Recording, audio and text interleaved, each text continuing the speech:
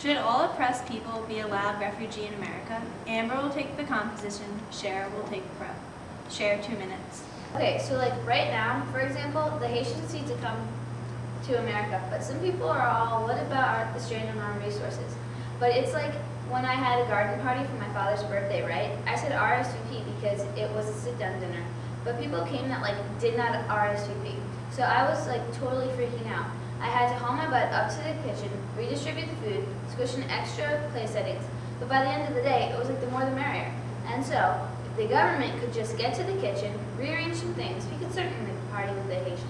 And in conclusion, may I please remind you, it does not say RSVP on the Statue of Liberty.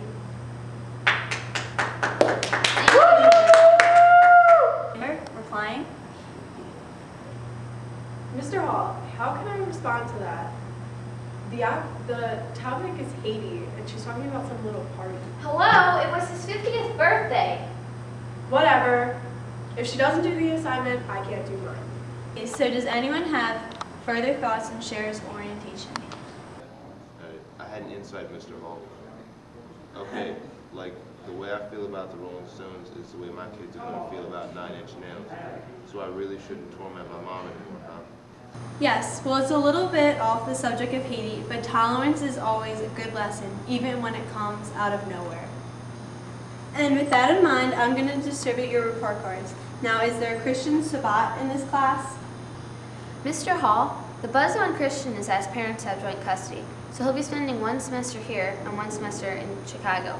I think it is a travesty on the part of the legal profession. Thank you for your perspective, Cher. Now, could all conversations please come to a halt? I'm passing out report cards. Must die. And could all suicide attempts be postponed until next year?